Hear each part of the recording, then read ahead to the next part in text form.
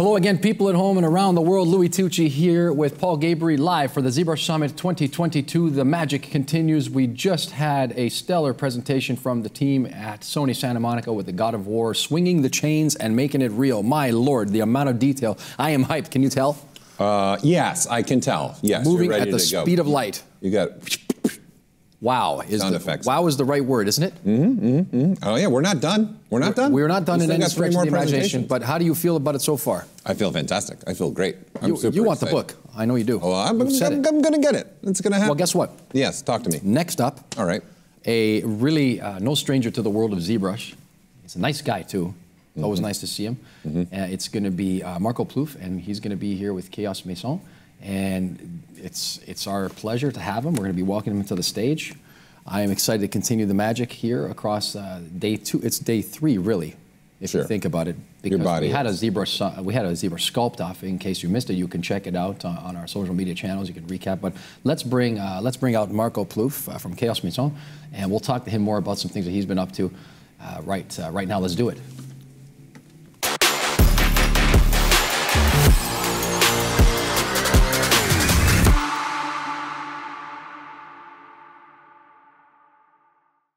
Marco, you found your way back home with the ZBrush team here onto the green screen stage in sunny Burbank, California. I'm here with Paul Gabriel, Louis Tucci, and Marco Plouffe finally makes his way to the ZBrush Summit. How are you?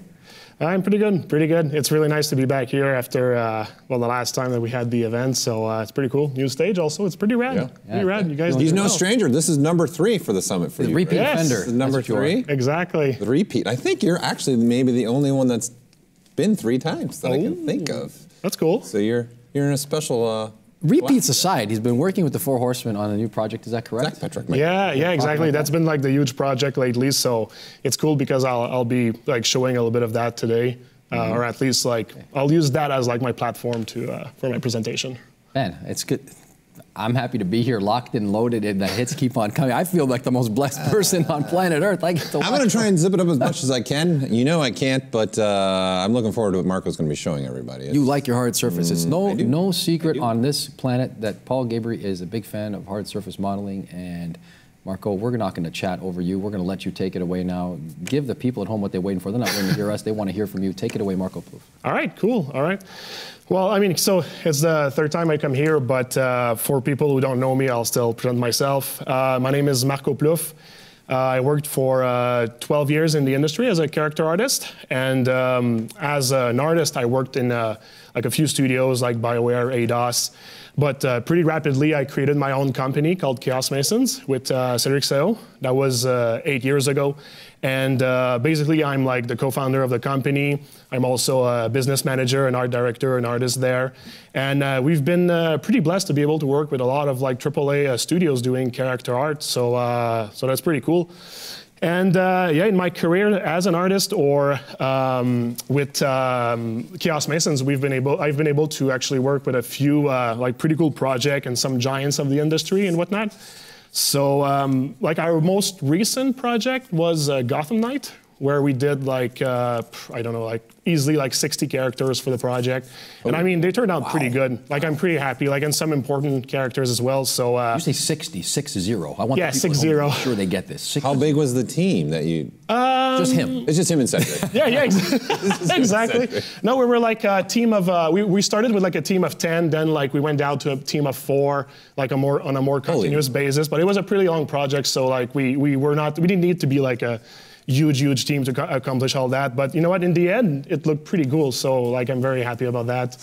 And so yeah, that was the last project. There's like so much more to come that I'm super excited about, but I can't talk Zip about upper it lip, right now. he says. Look at that. He even did the gesture. You've got plenty to share today, that's for sure. Yeah, exactly. But like overall, with Chaos Mason and everything, like we've worked on stuff like The Witcher, Overwatch, Apex, Borderlands, Outlast, Baldur's Gate, PUBG, and of course I worked for Mass Effect and Deus Ex since we've like as a as a personal artist, but that's a lot of video game, right? Yeah, that was a lot to take in right there. That was a lot to take in. I didn't take a breath before doing the list. Just pause for a second. Man, I can't believe that you and Cedric founded this 8 years ago, too. That was a mind blower for me, too, man. 8 years ago. Holy time moly. flies by, seriously. Yeah. So, no, we're pretty lucky. I mean, we've put the efforts in, and we're happy, like, to be able to show, like, everything we've accomplished so far. And, I mean, it's just going up. It. Yeah, we applaud you. They've killed it. I remember the days when at the convention center with Marco, me and Marco, like 9 years ago, probably 10 years ago. Yeah. Cedric too, was, I think 13 years ago. Us roaming around at SIGGRAPH. Yeah, one of the time we went, it was like pretty much at the beginning of the company. So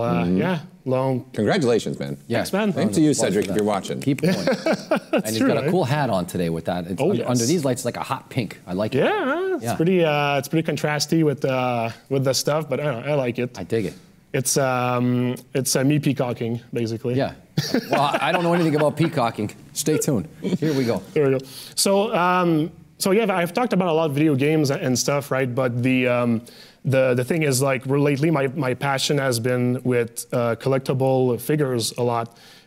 For people that follow me, like, you've seen it, like, I've been working a lot on on statues that can be printed and everything. And I've always did that in my career, but like in terms of like spending my own time on my own projects, I've been pulling a lot of efforts into creating like IPs that can be printed and whatnot. So that's kind of like a bit of what I'll be showing today. And the reason why I'm so passionate about the collectible industry is because video games are all fun, right? But something I really love to do is to be able to create kind of like a moment with the character, like having him in a pose and like some composition. Yeah, exactly. Kind of try to tell like a story in one frame and that sort of stuff. And I feel this is something you can accomplish. And if you can print it and paint it afterward and make it look cool, well, it's even better. So when I was asked to come here, I was like, okay, well, one thing that could be cool is to show like a little bit of that, but make sure things like stay relevant to like the video game industry as well. And basically, I told myself I could show a project I've been working on and a few of the like methodologies and the techniques that I actually used to get to the end product, which was a printed sculpture. But the thing is that pretty much like 90% of what I have to show is applicable to video game as well. So either if you like video games or if you like the collectible industry, like I have nice things to show. It's good to see that and hear that overlap is about to be demonstrated because we know it and maybe now the general public will know it even more. Happens a lot. Yeah, well, I mean, people ask me that question often and it's the same thing I say. It's like you can pretty much approach it the same way for a long time and then at some point like you choose what fork. Yeah, what fork you take, but a lot can be done before that. Just before I start showing, I get into like the core of this. Some might know the Four Horsemen already. It's a series of characters I've been working on for a long time. It's the thing you can see on the screen right now. Also a stable in wrestling in the 1980s, but that's a different Four Horsemen. Yeah, exactly. But it's inspired, let's say. Yeah, Paul Gabriel. Woo! But so I've been, like this was my first group of characters that I created, and basically they were meant to exist into like a world that I worked in like behind the curtains of like what that world is and like the characters that could live in it and whatever. And I basically created this website called neo-apocalypse.com where people can learn about this universe. And this is a universe where the Four Horsemen live, basically. And I've been created this other group of characters called the Archangels on screen right now, which are basically like the sequel in the story. And I'm basically just creating the story to have like these characters exist in the world and have some backbone for whatever other series of character I'll be creating afterwards. And the thing that I'm the most proud about this project is that it captured the interest of a company that's now a collaborator of mine called XM Studios. And we've been able to produce these characters into printed statues and everything. Victory. And they look like pretty rad. I just want to show you something here. Mm-hmm. Superb. It's a little teaser. Some of you might have seen it already, but it's basically just like introducing the first character of the series called War from the Four Horsemen. And what you see right now is basically the actual statue printed and painted by XM. So it's my design, it's XM's production. And I'm really happy to be able to say that it's the first of the four that we're producing. It's out on pre-orders right now. I tell you, seriously, it's like one of my biggest accomplishments. I'm so happy of like. Congratulations. I bow to you, sir. Yeah. Well done. Well done. And they really did a great job for like the production and everything. So seriously, it's really cool. So if you ever want to learn more about Neopocalypse, because I mean, I'll get to the good stuff now. But if ever you want to learn more about the characters of that universe and have some cool renders and ways to like view the characters and everything, just go on neo-apocalypse.com, go check it out. You'll be able to see the characters. You'll be able to actually also pre-order the characters as well. Wow. Yeah, I'm And sure. if you're a video game geek like me, you'll like to know that they all have their own stats. Their all attack you get powers this? and he this made and that. stats for them all. Like, Yeah. what's their strengths, what's their agility. Scroll up again. Let's see. Never mind the stats. I want to We see need a death backstory again. for them all. The what? Look at this death again. Show the death again. Oh my goodness, La Muerte. Yeah, this is one of the Oh four. boy, sold. Yeah. So I've been having a lot of fun, basically. Wow. I've been having a lot of fun. Yeah. So- You're killing it. They're amazing. Yeah, They're thanks, man. Thanks. breathtaking. Beautiful. Really great. And now, boof, straight transition to ZBrush, where you can see the actual sculpture. That's So- the sculpture for the statue you just showed. Yeah, exactly. Way to look at this. So basically, I'll be using like a few of these models to show my process today, and I'll be starting by explaining like a bit about how I went for like designing them, or at least finding like the main like general idea for these characters. Although like I'm not necessarily like a concept artist or anything, there's still like a process that I like to use for just giving me like a bit of a stepping stone before I actually go in ZBrush.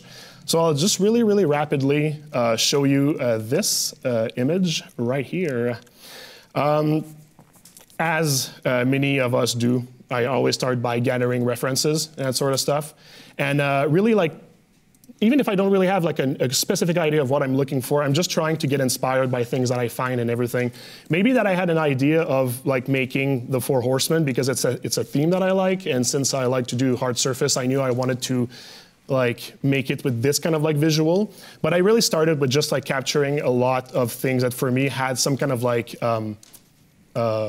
whatever, like just something that inspires me, even if it's just a little detail of like an image or that sort of stuff. And this is, by the way, like a very short version of my reference. Like there's much more images normally. But still, I just do that, and it kind of like helps me to like daydream about like where I want to go with things without me doing like anything using my pen or that sort of stuff. You do this at the beginning of whatever you're trying to conceptualize? Yeah, exactly. Well, I'm trying to find like just like a one-liner concept that is going to be like a driving force to go forward with everything. Sure. And doing this actually kind of like helps me to unlock things in my head and that sort of stuff. So this is really like the first phase of it. And afterwards, like I said, not a concept artist, but still I like to just push a little bit more in doing like some small like thumbnails and that sort of stuff, just to see if like the vision that I have in my head just translates, at least in this very early stage, because thumbnails you can do them in like a few seconds and that sort of stuff. So I just go through that, but I don't really overstay my welcome with thumbnails, because at the end of the day I'm a 3D artist, so I'll jump like pretty rapidly into You're going to thumbnail in ZBrush. into 3D. Yeah, exactly. I'll thumbnail in ZBrush, and this is where like the exciting stuff, like at least for me, really like starts, right? But this is like a good way to just make it clear in my head where I want to go with things. And at the end of it, like the bottom section here is basically just like a few images that I find represents the best what I'm going for, and this will be the like most abridged version of the idea. And that's pretty much like all it is for everything that's like before ZBrush. But Just want to stop you for a second. That model on the screen that you have is 290 million polygons. Yeah. It's by the way a pretty good computer that you have here to be able to run this scene, because like there's a lot happening in here, and of course, I mean, I don't work on everything at the same time like this. Like I chop it off in like pieces. How many subtools Paul Gabriel wants to know? What does it say? I don't know. I mean, right now there's like 138, but this is not even the real amount because I merged things together for the final scene, working model. basically. So it's pretty catastrophic at the end how much. But I noticed on hard surface you do use a lot more subtools in a lot of cases than you do in organic, I'd say. Yeah, exactly. So thanks for like the folders and everything because that really like helps to sort it out. Right there. Yeah, especially when I need to do like there you 300 million this guy. So, but you know, at the end of the day, if I want to do like switch outs, like the hand just changed here, or like the head just changed with the folders, it's just really nice to be able to just like do those switch outs and stuff, especially in the collectible industry because it's a thing, right? To have switch different outs hands, different heads. So yeah, no, basically that's. Look at that. Yeah, just basically. Yeah, just another day. Just another day in my office presentation. So just do that and like there you go. We're done. Thanks for coming. Thanks for coming. So this is like this is a demonstration of the end product, but of course, like everything starts somewhere more humble, and basically this is like a good starting point to show you like where the whole process goes. And from the thumbnail that I showed you earlier, like I'll still go through like having my characters in T pose, A pose, whatever you want to call them. And for doing a lineup, something that I thought was very interesting to do is to start even like earlier with these characters. This is like something that can actually get, like it takes more time to actually go through everything, but I like to have my characters be like constructed with layers, basically. And I always start a bit like I would do with like a human character that has armor or everything. So I'll just start with what does the character look like if he was, in quotes, naked as an android. And I also work on this like blocking the 4 characters at the same time because since there's a group, they're also like a unit. Right. As like even the 4 of them together are a unit, and they have to have like their own differences and their body archetype and that sort of stuff. So like I'll start like very normally with like a human-based mesh. Maybe if I was doing like a beast, I would start from a sphere, right? But might as well start with a humanoid figure. And what I do, or at least what I did, is to be able to save on time, the way that I like to layer the character is to use poly paint to really break what is like more like the underneath, maybe like the synthetic muscles and that sort of stuff. And then I'll go like a little bit more of a gray, and I'll use it to for everything that's more like maybe like the cloth that's holding things together, a bit like fascia if you want. And then I'll use a lighter poly paint just to express what's really like over as like the top surface of the character. And for me, this is like really a quick way to really cut into anything that would be more like time consuming for creating like at least like the body of the character, because it's like there's all these tools to create like many like assets and stuff, but I don't think it's like right now the moment really to do those things. When you're exploring, when you're looking for shapes, you really want to use like what's the quickest. So for one, I'll use poly paint like this, and also at some point I'll start working on like the layers that would be on top of the character here. And the layers here, I don't necessarily use like a lot of subtool anyway. And just to give you an example here, like, okay. So you can see like the different colors. They're basically like all the layers that I will be adding on top. For example, if I click on this, this is basically a mesh that was hidden inside of the character. I'll do a little demonstration afterwards. But it was a layer that was kind of like hidden in the character, and I just like extruded the shapes out of the character, trying to define like what would be like the armor on top. But it's pretty much like all one subtool anyway, except maybe for like the shoulders that you can see were made of like actually two subtools here. Just trying to say that like I try to be very like efficient in terms of like not creating too much stuff that can be in the way. And yeah, that's like how I'm able to pretty much get to, like, for example, this result within like maybe like a day or two, like for like the blocking of this character. Right what you have on screen now is in a day or two. Yes, well, I mean, the underneath of the character was like a day. The whole thing is a day or two? All right. Well, I had a pretty good idea of what I was going for. Okay. Right? Like, you know, sometimes it takes Max is going to say, I worked 4 hours each one of those days. Yeah, well, I mean, you need to be like, I'm saying like 8 hours full time. Yeah, really of course. I started from a sphere, and I got this in 4 hours, and here it is, enjoy. Well, you start from the human character, so. Yeah. Here we go, this guy. Jeez. But yeah, but seriously, sometimes I'll give myself the chance to explore further, and I'll just like put it to the trash and start over and do something else, right? So I think that's good. You let go. Yeah, exactly. Let go, and then start again. You'll probably discover and that's why I don't want to spend more than maybe like a day or two for like doing a whole thing like this, because like maybe if I'm going to scrap it, then it's like, well, I need to spend it like Don't get married to it, as I say. Don't get too married to it. Yeah, exactly. And basically all of the characters will I'll do the same thing until I have like... So you create this, in essence, almost skeleton pattern polypaint thing for all your meshes to start with, for the most part, just for these? Well, I mean, since they're a group, and I wanted to find like a way that they're unified in their design, I actually went and I made them like naked. But if I was to do like a one-off character that you never see under everything, I'm not necessarily always going to spend like this amount of time. But since it's like something more like a group, I was like, that's worth it. Plus, like I thought it was fun. So even if it's not like the maximum efficiency, I thought that, yeah, that could be cool. And I didn't really know also how much armor I wanted to put on them. So I was like, well, at least I'll have what's under the armor already done. No, and it's all blocking, right? So it's like, I didn't spend like that much time on it. But yeah, so just to go into like demo mode for a second right here, and I'll just take this character. I'll split this off right now. And what I want to do is I just want to show you what I was talking about earlier, where like what I do when I start concepting. Well, for this part, I mean, it's already done. Basically, this is just using clay buildup, dam standard to find like the things, and using polypaint. So I kind of like explained that. But to build on top of this, the way that I work, and it didn't really change from like when I started to do 3D, is that I will duplicate this character. I'll just make sure there's no like... Sorry, I don't want to interrupt you, but I have this question that's probably nagging a lot of people. Did you specifically make that base for this project, or is that something that you do typically the way this looks? Oh, this is a base mesh that I use all the time. Okay. Like all the time. I have like a few, but they're all pretty much just like a certain like archetype of body. So maybe like I'll have like a muscular one, a more like skinny one, a female one, and that sort of stuff. I'm glad I asked you that. Yeah, but they all start from like, they all start from the same base. So yeah, one of the first thing that I'll do is I'll just take this character, for example, and I'll just like inflate it.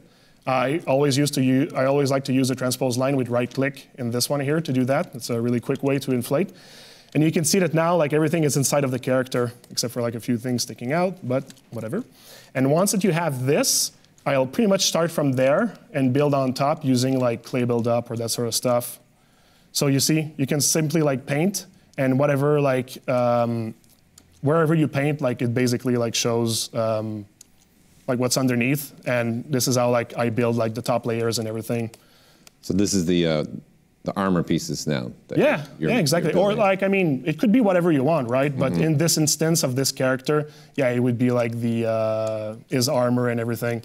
So you see, I'll just use like clay buildup to kind of like give the volumes and everything. And then I'll use dam standard to just create some like inverted volume to create like edges. Yeah. Or not using alt, it will create just like the cavities and everything. So I can pretty much just like get like my volumes, get planes. If you use like ins and outs of dam standard, it'll create your volumes like this. And to give it like a smooth surface, I won't even like start using like H-polish yet. I'll simply use smooth, because smooth will smooth out your mesh, and a smooth mesh already gives it a more like hard surfacey look, if I can say.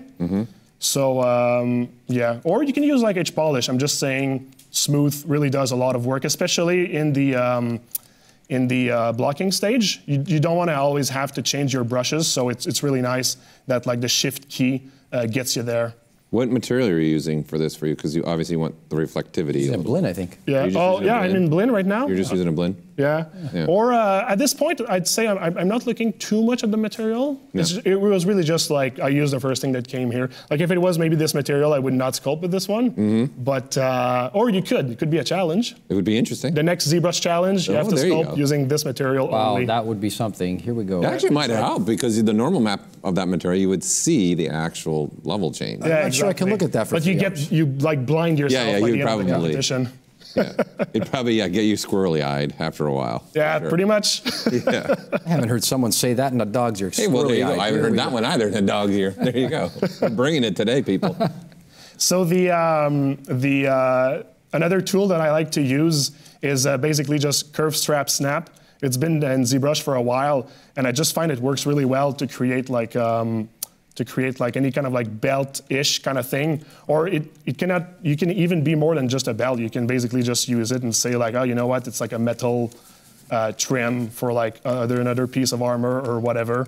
And it's just like a quick way to have like a mesh inserted on your model and do whatever you want with it afterwards. Mm-hmm. And I just love it. You just have to be conscientious that you need to use a mesh that doesn't have subdivision or like layers. This is why, once again, in blocking, I try to not use like too much like layers and whatnot, or have subdivision levels to my mesh to be able to use tools like this. Yeah, you're keeping your freedom open. Yeah, exactly. So the same way with the curved tube snap. So if ever like you need to have like a tube or something more tubular like this, you can easily place it on your model, and then you go to your move brush and you start like placing it around and just figuring out like where it goes. I don't mind for the stretching and that sort of stuff at this stage, because it's, once again, I'm just looking for shapes and forms and whatever. I'll never stop myself like polishing too much. And so even if like the tube has a stretch, it's like whatever, it reads as a tube, so it's fine, right? Mm-hmm. So stuff like this. There's another one that I like to use as well. I don't have it in my quick shortcuts though, because I don't use it often, but it's still a nice one. Curve quad fill for doing like vast but thin regions. I just take something like this here. This one I might actually split it into another subtool just to have a bit more control over it, like maybe to reduce the thickness. And like I could, if I want to sculpt in it, now maybe the resolution is not superb, but something that I can do pretty easily is, for example, let's say hide this poly group. I'll do a mirror and weld. I'll do an auto group because I know that there's like a mesh in the middle now that I did my mirror and weld. This way I have one continuous shape. I can just Z-remesh it. Let's say 2000 polys. That might be a little too much. There we go, a little better. And from there, you can simply like give it like a quick, a quick shape to simulate like a cape. Just to be able to say like, oh, well, there you go, that's a cape. And I use a lot of my imagination at this point to tell myself, oh, it looks good, it looks really credible. But you know what, as long as it reads, I mean, I'm good enough for like the concepting point. I like the joy with which he said that. He said, I use my imagination, and he laughs. People, you can use your imagination for the entire presentation. If ever I do something that looks ugly, just tell yourself, wow, no, it's in my head. So good. Yeah, exactly. So there we go. This is just a nice, like, quick way to create like somewhat of like a cape for the character. So you don't put the little, it's interesting, you don't put the little silhouette window that we have. That's interesting. Yeah, I've just like... You've just gotten used to doing... I just got used to like always like pushing back the character and that sort of stuff. It's a great feature. We work in a similar fashion, you and me. It's fine. Carry on. There you go. I'm just making an observation for myself. Thank you. No problem. It's all good. It's you all probably good. stop talking out loud when I'm thinking, huh? Hey, well, we're all good here. So yeah, something else that I like to do is just using the good old extract.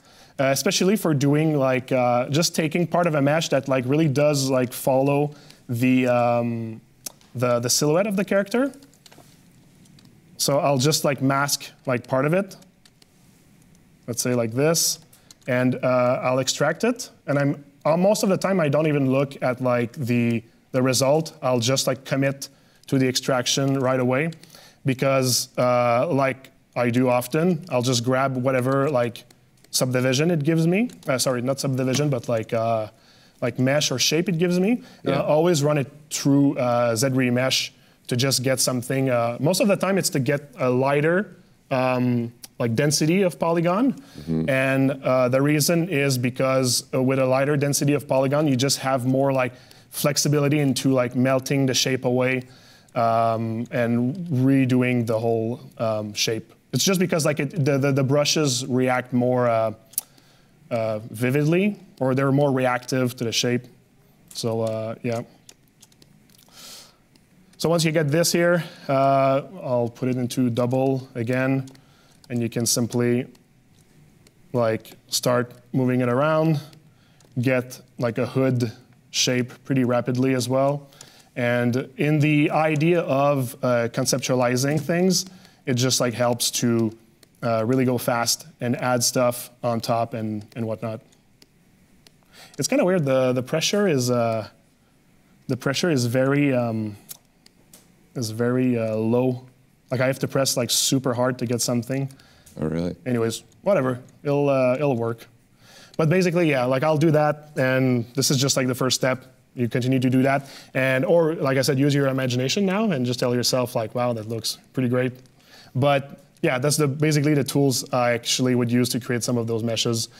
I sometimes for like stuff that I know that are going to be like floor meshes, like especially like shoulder pads and that sort of stuff, I'll go grab like the IMM primitives, maybe like the sphere, let's say. Insert sphere. There we go. And I'll just add them on top like this, split them into their own subtool afterwards. And after that, I can simply like start exploring the like its shape in a very like typical like way of like sculpting the volumes and that sort of stuff. Yeah, I'm sorry. It's like it's really hard. The pressure doesn't seem to actually go like pretty. Really? Yeah, I'll try to. Well, you see, if I actually just like make the Z intensity like higher, it actually works a little bit better. I'll tell you what, we modulated it because you said you were so fast. We wanted to see if we could slow you down a bit. How's that for on the spot? Yeah, I guess I should not have said that, eh? I shot myself in the foot. We could try restarting the Wacom driver and see. Yeah. Got a controller on that thing. Well, I mean, it's not really gonna like stop me enough, I'd say. So it should be okay. But whatever. This is not really a demonstration of the whole process. This is just me like showing like a few like quick tricks that I like to use while doing concept.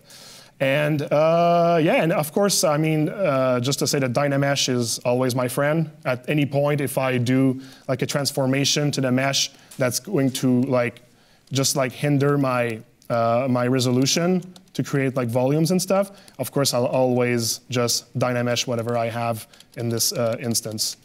And so at this point, I'll actually end up having, like I'll end up like creating something like this out of just like using those tools. Everything that you see on the character right now, I'm like pretty certain doesn't have like one single tool that I just didn't show like right here. So it's all about just like figuring out like what looks good, exploring like the designs and everything, and then you have like your character in this level of detail, which is, like I said, since I'm using tools that are pretty simple, you can get there like relatively fast if you like know what you're going for with the design and everything. So you can have like this whole group of character done like pretty quickly.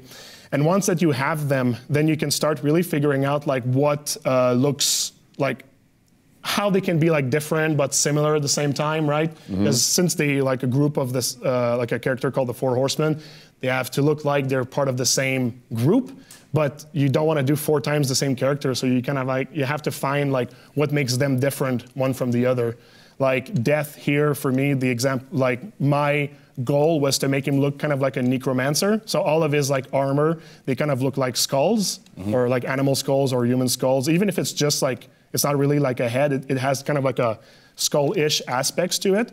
Whereas War, right beside him, had to look more like a dark paladin. That this is what I was going for, right? But I figured that out while I was sculpting the characters, like the look of them and the look of their armor and everything. Her was more like elegant, that sort of stuff. And Famine here was more like disheveled, fallen knight, that sort of stuff. And those are all things that I pretty much like figure out when I'm sculpting the characters inside of ZBrush, because it gives me a little bit more time while I work on like maybe like finding my shapes I find that like it gives times for my brain to just like see, like to just figure out what I see and what I like, and get to something that I find is a good direction, something that I will commit to push further afterwards. At this stage, I'm not done with the blocking though, because something, especially when it comes to printing, something you want to block is you want to block the final pose of the character pretty much right away. So, for example, like this is like the next target in my process. I'll try to have the character posed in the blocking. So you see, like if you look closely, it's still the blocking. I didn't do anything more. Well, I mean, there's now a horse. That's something more, but it's... He's got a brush for that. Yeah, exactly, the horse brush. IMM horse. He blinks. IMM horse. Horse. Processing, and there it is, IMM horse. And it's a really good brush. Thanks for adding it to ZBrush. And, it's our pleasure. Yeah, no problem. But whatever, I mean, the horse was the same process. So it's just rinse and repeat the whole thing, but just start from horse. Mm-hmm. And the idea is to be able to get to this, this thing right here. And the way that I go by is that I'll just take, for example, my posed model, and I'll decimate it. I'll create polygroups just for like some of the sections, even like if the section is merged, like this belly section here, I'll take it. And this way, from like a character that stands in an A pose, it's really just a matter of like moving the character around and finding the right composition, because since they're in different like polygroups, you can always just use like the transpose line, control-click on it, do like a bit of a blur, like a masking blur, and you can always just rotate the character around until you pretty much like put it in a pose that for you looks like it would make for a great composition at the end. I'll go into detail of like the posing later on a more complex character, but this is just to say that from the very, very beginning, I want to know where I'm heading. Like it's very important for me. It's a thing because like it gives me confidence, I'd say, to commit to my character and to push forward, because the next step afterwards, like the polishing and everything, they'll take like much more time, right? And if you commit to do something that's going to take a lot of time, I find that it's always better to know like where you're going, so that you're not too much in the dark, or at least less in the dark. At least clear about your intention. Let me slip a quick question in there for you. How do you circumvent or overcome the hardship of the hard surface parts when you're posing that? Let's say you had like an elbow pad or a knee pad in this case. How are you avoiding the sort of distortion? It's a very good question. If I could have almost asked you to ask this question for my next step, so that's pretty great. It's not even scripted. I just, this is what we do here. Yeah, exactly. I think we were mind reading as well. Yeah, because this is where I was going. Brothers in Z. Brothers in Z. Yeah, exactly. Brothers in Z. Basically, the idea is that this blocking here, it can stretch, it can do whatever it wants, and like I don't really care with it, because the thing is that if it does stretch, I'll know that it's something that I need to change on the design before I go further into like polishing. So it's really the time to make those mistakes and to see what's really going to work or not. And especially when it comes to the final pose of the character, well, I'll know that like if I actually do something like extremely exaggerated, well, I have to have the design kind of like work for it at the same time. So this is the one thing that's cool about sculpting, is that sometimes you can also sculpt for the final pose, actually, not for like every condition of like the movements and everything. Right. So this is kind of like a one little like cheat thing that's kind of fun in terms of like matching design with 3D print and statues and whatnot. So if you look at this character, for example, it's kind of hard to say because it's still like pretty like blocky, right? But you can see how like the back of the calf armor actually goes inside of the thigh armor, while this is kind of like, for me, a good demonstration that in the posed character, or at least let's take the one that looks good, in the posed character, well, in this section here, I'll need to maybe like cut it just so it allows for more space before I do the polishing. Especially if you've gotten that deep. This is the biggest problem I see with hard surface. They go too soon trying to do the cool polishing parts. And then once they get moving, they're like, this is all not working together anymore. And then now you're reverse engineering, trying to go backwards. And that's the thing that's fun, is that if you know things ahead, I mean, you won't fall like in these pitfalls. But At the same time, I mean, I did fall in a couple of pitfalls over my career, and I still do. And there's always a way to fix it afterwards, and it's fine, right? It's not. There's no like real point of no return. It's just like, you might save like a couple of hours maybe if you just like think ahead. I think the thing to be careful of for people who are just getting started is burning out on artistic sort of stamina. Yeah. And then just realizing, oh God, I have to go backwards, and like now I don't have the energy to fix it. You know, that's a reality for a lot of people. Yes, indeed. They feel so deflated, you know, that they don't know, what have I done? Yeah. So this is just like giving you like a little bit of like extra stamina, I'd say. Yeah. Excellent. One thing I can say also, by the way, is this was my T-pose for the horse. Like I already knew I wanted the horse to do like a I think it's called counting when they go on their legs like this. Anyways, whatever. Oh. Like I wanted the horse to be kind of like in that position, so I actually modeled him in this position, knowing that the end result is like pretty close to this. I'll do that sometimes, not all the time, because like it's fun to work on a character that has like a nice gesture and everything. But I found that for the horse, like it was inspiring enough to do it in that pose here that like that's what I went for. It just helps for the final posing of everything, I'd say. Speaking of the pose, I like Death the way that you have handled the sort of inflection or the bending of the abdomen region. A lot of people don't do that. You know, he's got him. Do you see that, Paul? You see how he's like lurched over a little. Yeah, I was inspired by the Napoleon painting. Yes. Like him on the horse. Now that you say it, it's so stark. It's right there. Yeah. So. Oh look, they're all there together. Yeah. And the whole community of killers. Just, put them a bit more lined up. There we go. It's very powerful to see them all there lined up like that. Look at that. There's not even enough screen space for that stuff. Yeah, but also I think it's like very important to be able to view them as a group like this, because once again, for the same reason I said earlier, you kind of like want them to look like a unit, like a legion. Really, like they look like a legion, all right, you know. Yeah. Absolutely, it's great. Yeah. And also an extra thing, I like to think about like how they're gonna look on your shelf if you have the 4 of them. Like for me, like this is like the winning composition. You know what? Short story. I did an interview. If you go on neoapocalypse.com. I've been sharing it. I've shared it. He's in the chat right there. That's what he's doing. Don't think he's texting his friends. Well, he is. He's communicating with all of our friends. Thank you, Paul. Chat, yep. He's sharing it in the chat right now again. Yeah. And if you check the interview on the website, you'll see that the statues are in the background. Well, I didn't even did it on purpose, but I ended up placing them in the exact same composition. Oh, really? Just by default. Yeah. Because I think it's just like when I did it, I figured out like this was like my favorite composition, and just naturally I went back to like this composition when I placed them in the background for the interview. Looking good, man. Looking good. I feel good just looking at this thing. There you go. Incredible. Yeah. So yeah, I mean, at this point, if you feel it, I mean, you've pretty much covered like the design of the character, at least the main shapes and everything. You've designed the pose. You've designed them as a group. So it's like, okay, well, when you have this, now you can pretty much like decide to go into something that's more like a commitment. So like the polishing and everything. Excellent. Yeah. I actually also used this like image almost to show it to a couple of my friends to ask them like, do you think there's like potential into creating this project and maybe like get the interest of the people?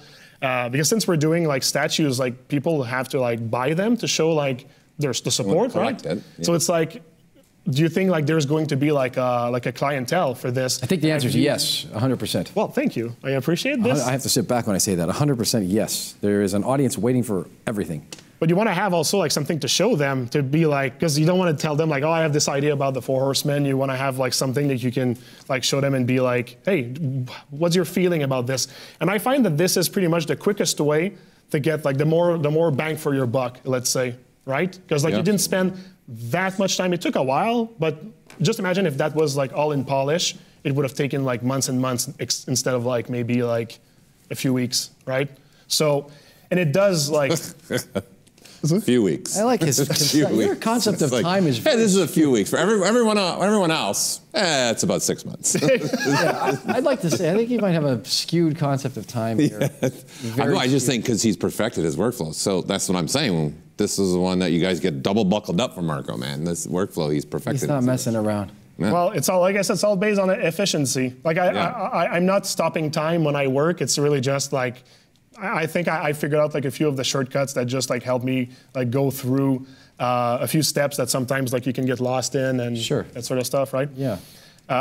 So at this point, this is, for example, like the polishing. of death in its A pose, T pose, whatever. This is the polished version that we're looking at right now on the screen. Yes, yes. This is basically like the final version. The only thing that's not there for this character is like the cape. This portion of the cape is still like the blocking, because I knew that this character, like the cape, let me get back to the actual final model. The cape of this character is extremely flowy and it really plays with the composition and everything. So there was like no purpose for me to make this cape in symmetry or in T-stance, right? Like I knew that like it was going to have like a lot of like movement and everything. So I basically like told myself, well, this is gonna wait for after the posing. Which is actually like one of the subject that like I wanted to talk about, is basically just knowing like when it's time to do something in T-pose, when it's time to do something like in posing, right? And I find that there's like many school of thoughts, because I know a lot of artists that they're going to pose like the naked character like pretty early, or like a kind of like not early in the sense of like blocking, but early in the sense of like the elements on the character. Like pretty early they're going to pose the character and just finish it like in their final pose, which is absolutely fine. I think this is like a great way of working. Sure. But you know, like when you're working with a lot of subtools, stuff like that, sometimes, like especially when it's like hard surface and everything, sometimes you kind of like want to have like a lot of your character finished in T-pose before posing him. So you kind of like just have to be like, you have to make choices, I guess. And for me, the cape was one of those choices. Let's do it at the end. And the rest, since it's pretty much like symmetrical, like I can pretty much do it right away. Or if you know that a mesh is not really gonna bend or anything, yeah, you can do it in A stance right now. Like for example, like the hood part, anything that's cloth here, or like this like upper cloth section, like I knew that in the final posing of the character, it will probably not be bent so much. So it's not like if any modification to this part would make it look like bent or whatever. So yeah, I thought that this would help a lot. So in the same idea of like, what do I do now? Another one is just to think ahead about like what you want to use like in symmetry. And something that I do for my character, oops, not this one yet. Sneak peek. This guy, sneak peek. So there's something I do for my characters, is that the position of the arm and the position of the, at least the position of the upper arm and the position of the thigh, I try to make sure that it's somewhat like on a straight line, so that from the Z axis, I can still work in symmetry for those models here. So if you use local symmetry and you put yourself in like Z symmetry, at least you benefit from having this like model be in the scene on the character, but be somewhat of like an orthographic view, so you can actually just use the symmetry.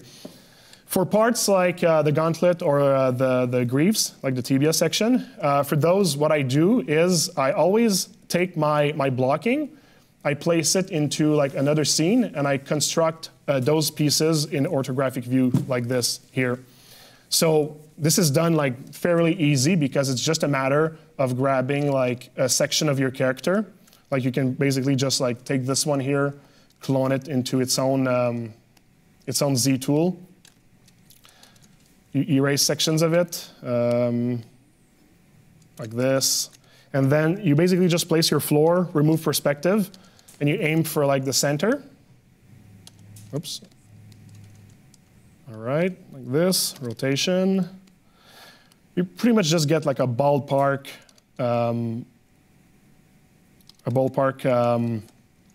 estimation of like if it's in the middle, and then you just mirror and weld. And if you haven't lost like too much volume, well then you know that like you're pretty much like smack in the middle of your mesh. You can even like move it like this, try to just like eyeball what's in the middle, and you see like something like that, you haven't lost much volume. You can always get it back by simply like doing this. And this thing, if I do the high res of this, I'll know that like I can always just place it back on the character afterwards, and like it's gonna fit. It's gonna fit at least 90–95%. So the modification you'll need to do once it's on the posed model, it's not going to be like really big. So this is pretty much like the idea for anything that's not in a kind of like a orthographic view of the character. So basically this was the idea of like, what do you do now? What do you do in pose?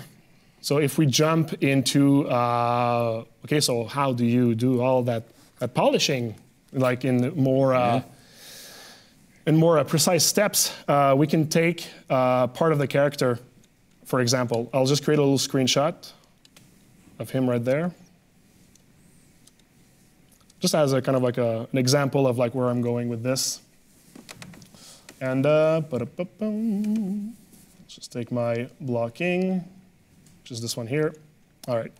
So how do I get from the blocking, or at least like this armor section, to this section here, which is more finished? That is the question. So I'll start by basically just like splitting everything into like auto groups, just to kind of get like only the part that I want to be working on. It's going to be this one here. Activate symmetry. And I'll start by simply like isolating kind of like the section I'm going for. Hiding it, deleting everything that is hidden. I'm using my shortcuts for those. And then I'll just get enough resolution on the mesh so that I can start using polypaint. And what I'll do is I'll just quickly, oops, yeah, this is the good one. I'll just quickly draw the border of it.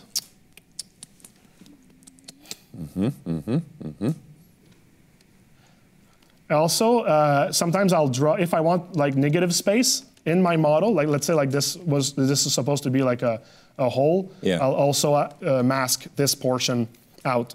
But this is like a pretty like a full mesh, so this is going to be fine. Once that I get this, I simply do a mask by intensity to change my polypaint into like an actual mask. So mask by intensity, this is in my shortcuts, this is where I place it. I'll hide this, and I'll just see if there's like a hole in my mask, which there's none, which means that I can reverse this, delete everything. There's subdivisions, so whatever. Delete, and now if I auto-group this, I have this section that is all clean and whatnot. And from this here, the next step that I'll take is basically just get rid of everything that is kind of like mid details or actual details. I'll simply use like the clay brush to kind of like get rid of it visually, because the step afterwards is going to rely on like one of the algorithms. So what I'm doing is I'm just like doing something that I'm sure is going to help like the algorithm to understand like what I'm going for. So getting rid of like anything that could be distracting, and I'll even start kind of like emphasizing on what's my goal, like what am I going for in terms of the planes of the object. And if you look at the planes, I'm basically like drawing them right now. Like this is what I'm going to go for. Like you can, it's all bumpy and stuff, but you can see what I'm going for. There's this section, and this one here is split in this one and this one here. Once that I have this, I can even take H-polish just to give it like a little extra clean pass, let's just say. Very slick series of operations you just demonstrated there without even batting an eyelash. Did you catch that? I caught it all. It's a good thing it's being recorded. We can watch it again later at regular human speed. Yeah, I'll tell you, this is really rinse and repeat. This is like, like when I do like my streams and everything, like I always tell people, you always need to start working on like this part, this part, this part. Right. And it feels like it's always like this three steps that is just going to help you in the long run. So the first step was like basically the piece itself. The second step was its edges, and the third step is its planes. So right now what I'm doing is I'm just making sure the planes are readable, and I've used the edges right before to kind of like insist on where there's a plane change. Once that I have this, I'm actually pretty much ready to get my, my final mesh for this character. So what I'll do, my final mesh will be a ZBrush, but right now it's kind of like a Dynamesh. So what I'll do is I'll simply start to kind of like select the areas that I want to be really like the different planes. Since they're really visible, because I've used the cavity and everything, I can simply go over like this, hide them, give them different poly groups. There we go, and now all of my planes have like these like different sections here. And by the way, I mean, there's going to be other planes on this character later when I'm going to be placing the mid-level details and that sort of stuff, but this is pretty much like what I do is I break down like what's major shapes and then what's like the other like less, how could I say that, less like elemental things, let's say. So I do these because what I want to do is before I ZBrush, I want to put the keep group option on. And what I'll do is I'll simply click ZBrush with my keep group, and it's going to give me, oops, I actually put the resolution too high. So let's go back and try with maybe around like 1,000 polys. Yeah, there we go, okay. So I'll just do that again. All right, so for most of it, it's pretty good. I got like a little artifact here, and I could actually just like try to fix it by hand. Or what I could do, sometimes when I get like stuff like that that happens, I just try to use like the other ZBrush option, which is like the one where you click Alt. The Alt key? Yeah, the Alt key, exactly. I cannot use it in my shortcut. You see, like it actually gives me like something different, so that's good. So when I get this, sometimes you'll get like meshes like this, but most of the time you can actually get some pretty good results, and you can always fix it by just reapplying another ZBrush on top of it, and you get something that's actually pretty clean, really fast. So you might say like, oh, but you lost, like it got like smoother and stuff, and yeah, sure, it did, but I mean it's never like something that you cannot like repair relatively quickly. You can get back like the shapes that maybe might have been like too smoothed. Like even when the algorithm works like from the get-go really quickly, I find that it's always better to just like start really working on having the shape that you want, the silhouette that you want at this stage here. So now you have this, you see it's much cleaner. You can already see like where I'm going in terms of like having it polished. So what I'll do is I'll do a little bit of the same of what I just did before, but like with this mesh now. So I'll start kind of like making sure that like the curves, the elements of this object are more in line with like the final result that I'm going for. So what I'll do is I'll look at it from like different views, try to make sure that the line flow of my mesh is kind of like clean. Like if you look at this line here and the line that it does, at this point I'll try to make sure that like this aspect of it is good, because it's probably going to be like the final state of this portion. So that was for the line flow and that stuff. And now once I got the entire piece, once I get the edges correct, so 2. Now I work on 3, which is the planes on the object. So what I'll be doing to get something clean is I'll actually hide them one by one using their polygroups once again. I'll just use a material that is just easier to see. And I'll just H-polish things so that they look like flatter, more hard surface. I'll do this for every section. I use a combination of Alt and not pressing Alt when I use H-polish. Hey, what does the Alt button do? It kind of like just like instead of like pushing in the shape, it kind of like elevates it like a little bit higher. Wow. Both of them are trying to flatten it to a certain like average, but there's still like a direction that it goes, and I find that it's really good. And another thing that I find that using the Alt key does is, for example, let's say I use it like this. Look at this part here. If I don't use Alt, it's kind of like crushing this part in, but if I use Alt, it's elevating it without really affecting like in the radius of the brush also. So there's that you can use at your advantage actually. In this instance, I find that just like hiding sections like this is like works well for me. And although they still like have like they're a little bit bumpy between themselves, this will be fixed in another step I'll show like right after. And the final one, like for this curved section here, I won't be using H-polish because the thing about H-polish, since you're flattening stuff, sometimes you might lose a bit of like your curve.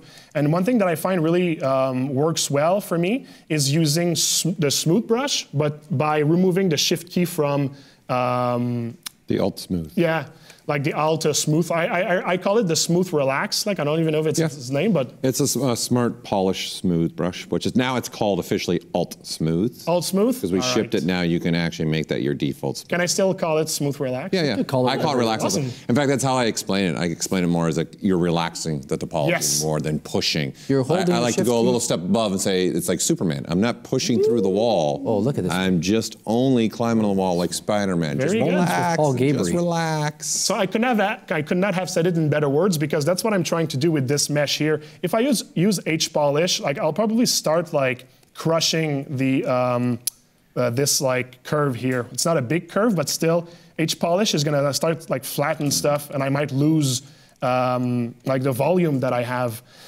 And alt will kind of like elevate it, but add like planes to it. So I feel that like using so it's smooth. And it's not the normal smooth because normal smooth is basically going to like flatten your mesh also, you see? But by using, so you press shift, you click on the screen, you remove your finger from shift, and now you smooth. And it kind of like does not, you see, it didn't destroy my volume, but it did relax pretty much everything so that like I get rid of like the more like uneven aspect of this mesh. So now you see it kind of like looks pretty clean. It's like a Tuesday afternoon smooth, very relaxed. Exactly. It's a Taco Tuesday afternoon smooth. Oh, there you go. And yeah, there's one last thing that I do in order to really like bring it to like its maximum level of polishness.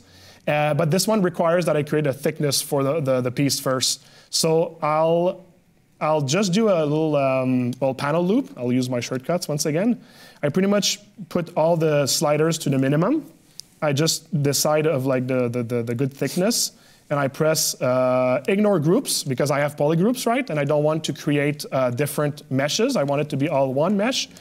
I click panel loop, and now I have my thickness here. So it's pretty cool. That's pretty great. And from there,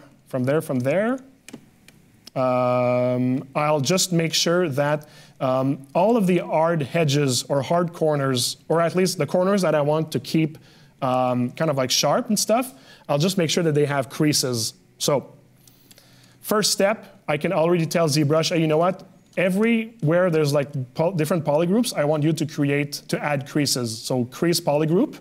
Now there's like dots on the lines here. I know this is gonna stay sharp. And I do the same for every corner I want to keep sharp.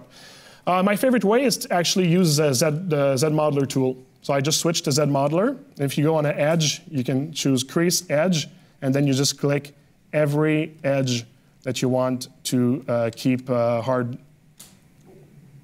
You could also use polygroup by normal to kind of like let the software like basically choose where to press to put the polygroups and stuff, creases, well, polygroups and creases. But I kind of find that doing it manually like this works pretty rapidly as well, so there we go. So now that we have that, this is pretty like important in the pipeline because what it does is that if you subdivide, so you see I'm subdividing, but I keep the hard edges where I want, okay? So this is where I'm going for with the creases. But I'll just do one last step before doing that, and it's to add this final level of smoothing. First of all, I'll create a store morph target just in order that I can come back to this state of the mesh if I want. And what I'll do is I'll go in deformation. And you see like all my tools are all like one next to the other, right? So everything I'm showing with my shortcuts, I just get to do them like extremely rapidly because they're all there. But just to show you, like this is where you would find it, polish crisp edges.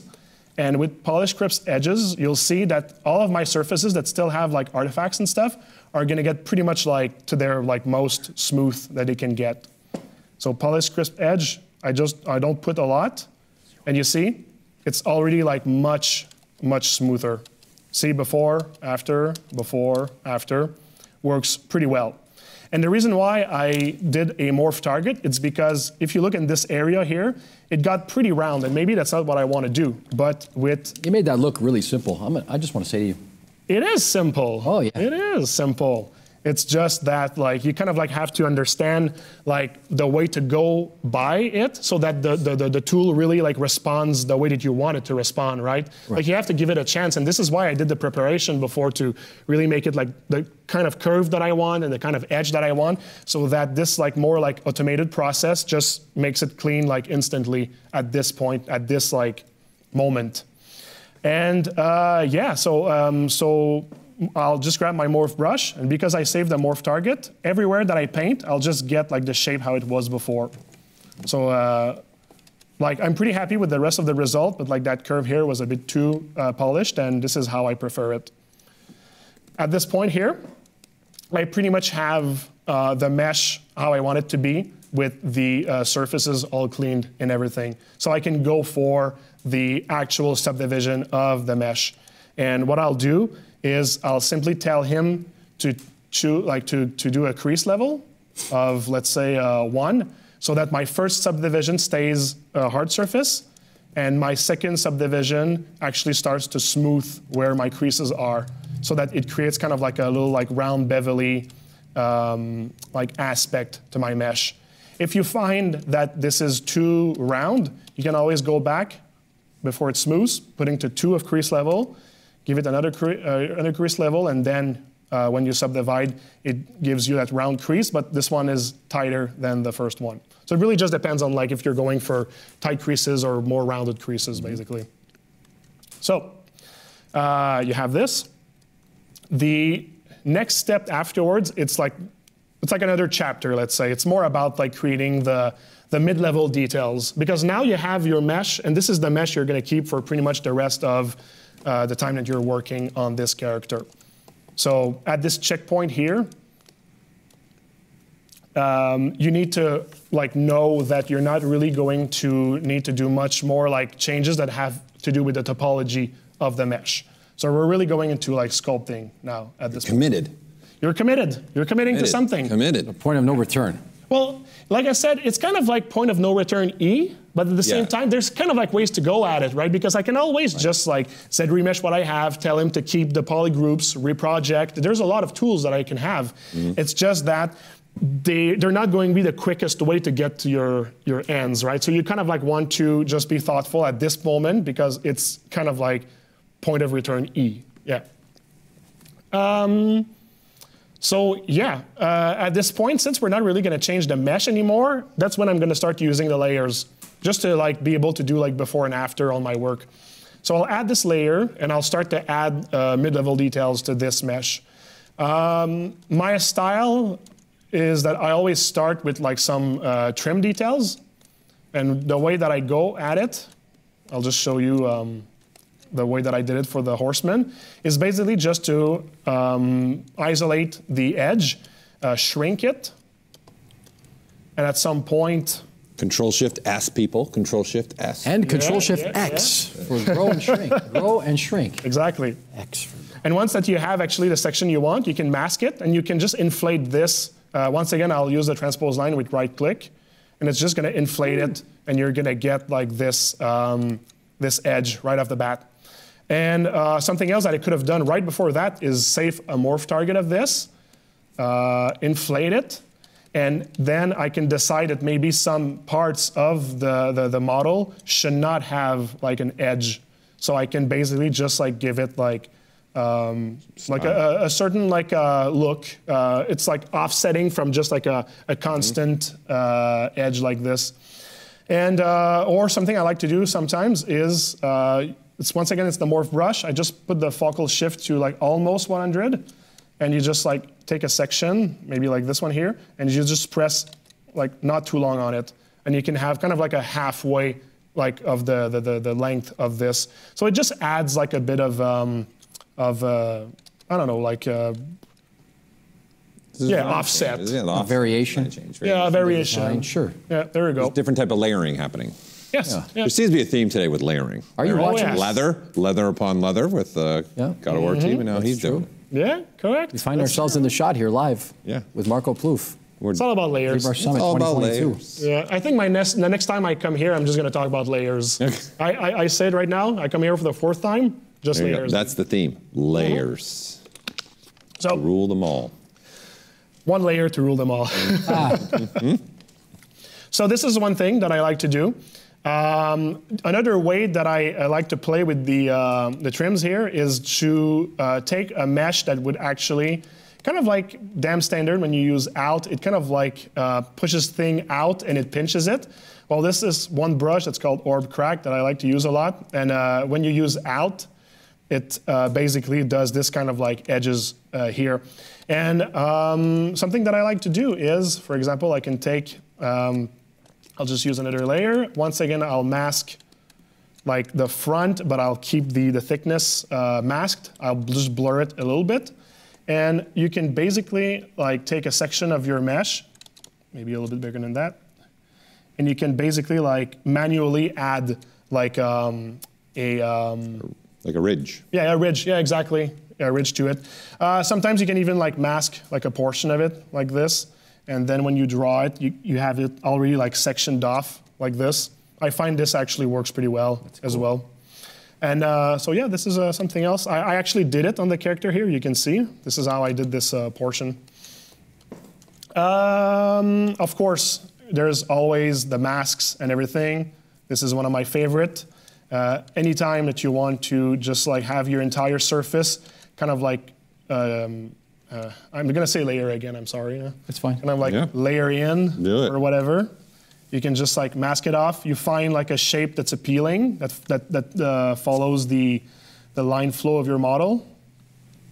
All right. You can have it like this. And my point is going to be to, all right, there we go. It's clean enough, I guess.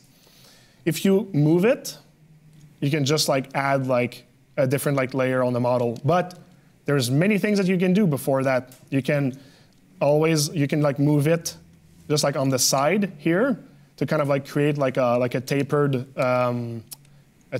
leveling, let's say, layering, whatever. And this is basically this is done with the move brush and using the Alt key, which is basically going to push the mesh in the direction of the normal of the polygons. I really love this this brush. And something else that you can do to the masking, just to have more variety, is at this point, maybe I'm gonna lower the resolution here. At this point, you can always play with the blurriness and the sharpness of the mask to kind of like round things off. So you see I blurred and sharpened. I'll do it again. And the more that I do it, the more that like the shape itself becomes round. What I like about that is because it rounds the corners here. So sometimes I'll actually do a couple of them just around the corners, and then I'll remask another portion that I don't want it to be rounded. And it creates this kind of like shape where like these corners are rounded, these ones are a bit more sharp. So it's just more things that I can do. More things that you can do is you can also blur with the control key, which is basically going to blur in one direction of the mask only. And it creates for very cool like fall off effects when you push it in. So you see that like you have the rounding, and then like this edge here is sharper.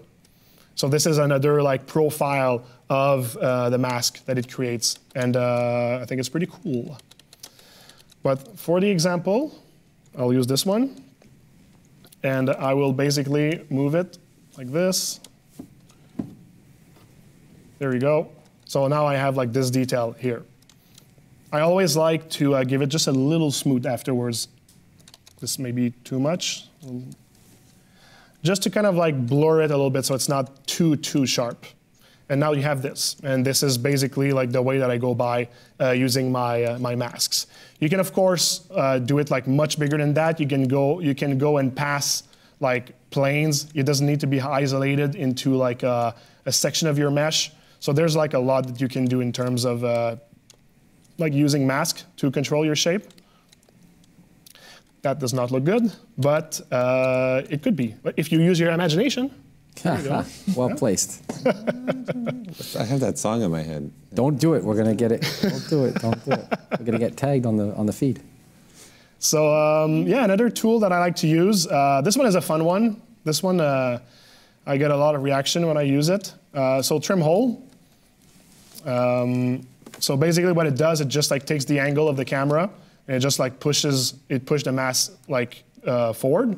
But if you actually move the cursor and you take like an angle to it, sometimes you can have like instantly some like pretty cool like effects, like something like that. You can always smooth it or add some lazy mouse in case like you have like strokes within like this section here. But the idea is that you can basically push your mesh like this and get some pretty cool results just by like experimenting with like the angle of the mesh and the movement of things, that sort of stuff. So you just play around, figure out, you'll find cool stuff to do. And the other one is trim front. Trim front is kind of like the same idea. It's going to take the angle of the camera, and I like to place a small circle alpha on this one. And what you do is you just calculate like the angle of your mesh, and if you use Alt, it's just going to bring everything to the same level depending on the angle of the camera. And this is how I do like those kind of like details here. Like it's pretty rapid to be able to do something that looks like it's just responding to like a portion of the surface. So I like it. It looks cool. Are you kidding? They're old school ones. Yeah, yeah. They're old school. Little nibs. They are. But you see, it's like that's just to say that like the things you can do with like simple brushes and ZBrush, depending on like the angle of this and that or whatever, you can join just a couple of things together, and it just like creates a new effect. And sometimes you can fall on like a very cool visual language that you just use for the rest of your career afterwards. Yeah. Like I do. He says fall into a visual language that you use for the rest of your career. That's actually well said.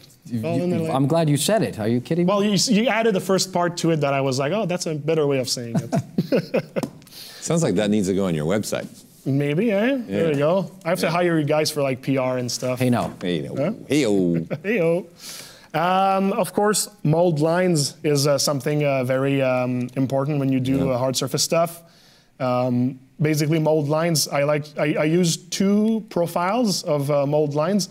The ones that the DAM standard gives me, which is pretty much like a round fall off and then like a sharp edge, and orb crack, which gives me two hard edges. So depending on like maybe the other visual language that you used on your armor, you'll decide to go for like one profile or the other. But this is pretty much like what I'm going for. So you take orb crack, you go in strokes, you basically maybe augment the lazy radius, and you'll just get like more control over doing the lines here. So for example, let's say I take it here. I save the amorph target because I know that I'm going to maybe like draw over things that I don't want to draw over, like this thing here. So basically, at any point, I can always just go here. And I can get it back. Actually, sorry, no, I didn't do it correctly. There we go. Like if nothing happened. And this I would do at the end after I'm done with all when my mold lines are done, so I don't do it for every line, right? And once that I have this, I like to add some offsetting or some variety to the mold line so that they're not like just always constant. So sometimes what I'll do is I'll just add like an extra line inside. I'll just take like a bigger radius, and I'll just do like a line on a line. So it has like a portion of it that's been kind of like a line on a line. A line on a line. This made me think of Dracula for some reason. And you can just use also the standard brush if you want to do like a lip here. A little ridge. Yeah, some ridge. Really so basically, it's just to say that once you've drawn a line, you can add on top of it just to like make it a little bit more like rich, right? Because you're not going to want to make mold lines like this everywhere and make it too busy. So sometimes what it's fun is to make one line but add complexity to this line, and it's going to make the entire thing look like rich without looking too busy. Yeah, exactly. So there's that. And I mean, the last thing in terms of like the shape themselves, it's pretty much just like IMMs at this point. So the way that I go by adding IMMs is I always create a new mesh. And this mesh I will remove all the layers, all the subdivision levels, and I can actually just start placing IMMs on them. So you just take anything from any library that you have, something that looks kind of cool, and it's just a matter of placing it. Good old IMMs. And once I have this, I just make everything disappear but the IMM. I delete what is hidden, and I have my two subtools here together like this. Once you have one IMM in place, this is where I'll be like placing other IMMs using this subtool because it doesn't have layers or whatnot, so you won't have any like warnings of like, oh, you can do this because there's layers and that sort of stuff. So yeah, and IMMs, I mostly use IMMs for like those kind of like small details, maybe like belt buckles or like buttons like this. Sometimes like circular joints on the character, but I try to not use any IMM for like what's my major shapes of my character. That I try to have like agency over it. Mm-hmm. So it's always going to be for like smaller stuff that like I will be personally using them. So now we're getting into like more like detail stuff, but detail stuff I find that there's not like really like much to say because in the end I find that like detail is more about visual language than anything, because all my detailing, most of my detailing at least, it's all done using just like the simple brush and placing alphas and stuff like that. So it's really a matter of just like figuring out shapes that you think look good on your character and trying like placement until like it actually like resonates. There's an old theory about like details and choices and that sort of stuff, right? But that's a whole other book. For sure, but the idea is that you can get like a lot done just by having like a few alphas that you find inspiring and just like testing like how does it look in like certain areas. The one tip I would give is a bit like I said for the line, is try to not add details everywhere. Just have specific areas that like you add details there and put your details right there. So it creates kind of like a balance of like empty sections and sections where there's like details and whatnot. Can I interject for a second? Some breathing room. Yeah. Speaking of breathing room, yeah. What's the resolution on this piece right now? Like in terms of like the polygon polygons? count. He's asking polygon count. How many polygons are on that thing? It's there are no subdivision levels, correct? 1 million. Ah, okay. 1 million. Subdivision. 1 million. How many subdivisions you got on there? 5. There you go. And he doesn't remesh, right? You don't remesh this because it's already remeshed. It's already No, remeshed. this is really like chat. the final mesh. Yeah. The That's final it. mesh. And it's quite simple. I mean, I just wanted to draw people's attention to that. It doesn't have to be sort of a gabillion polygons. It's only 1 million. Mm-hmm. And it looks that tight and smooth because of all the planning. I just wanted to pause and give people that kind of moment to reflect on that. Yeah. You know what's interesting also about tell that is you. It's in terms of like working fast, you have also to be smart about like how dense your mesh is, because like even the best computer at some point is going to start to have problems. Like chug-chug-a-lug me. Pardon? Like chug-chug-a-lug me. Yes. Hey, listen. Absolutely. We're here live. Yeah. So basically,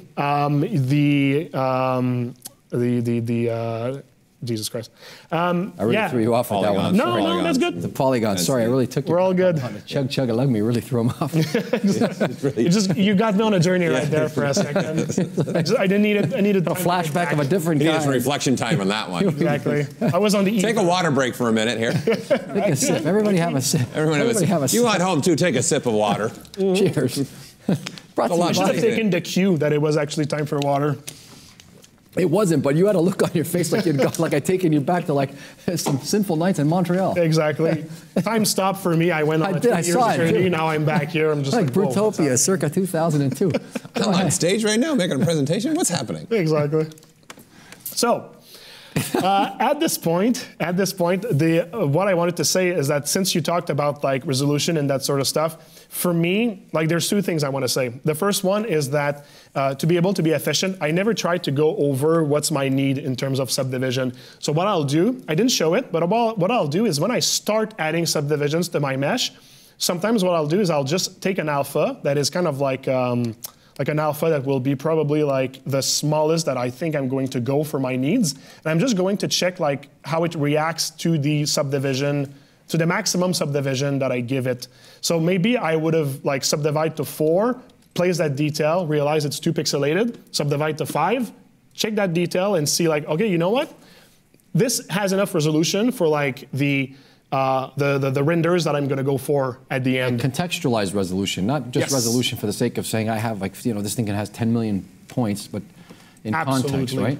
Absolutely, and this is, I think, is very important because you'll get to really know like what you're going for, what you're aiming for, and you won't create like excess, especially in terms of stuff that is very like costly for like your processor or your RAM or that sort of stuff. And in the end, you'll be able to work like on a full-size character like Death in one scene just because you made those smart choices. So you basically have to tell yourself, well, okay, what am I doing? Am I doing a full character? Am I focusing on the head? What are the renders I'm going to show at the end? And know that like you might not need to go like so crazy on the details in this area or the like resolution or I've said that sort of for stuff. years. Intent should drive your workflow. You know, and what is the intention, the final product? What is it for? And you know, what are you trying to make and what for? But sometimes when you don't know where you're going, it's like you'll let yourself drive by. You'll let yourself be driven by like subdividing just because you want the resolution to be good without knowing what's really. Or chasing design without having a clear path. You know. Yeah, exactly.